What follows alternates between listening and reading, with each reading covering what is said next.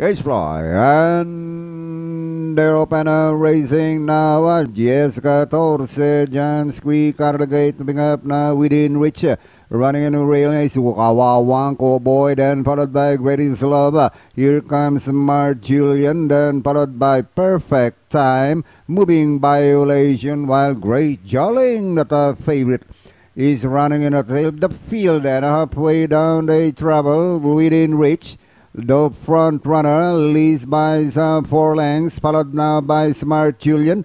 Greatest Love for the outside. Third down in fourth is Kawawang Cowboy. Here comes Jessica Torse, Perfect Time, Great Jolling, while Moving Violation is now running in the tail of the field, and as they race the far turn, no change with the leader, that's within reach.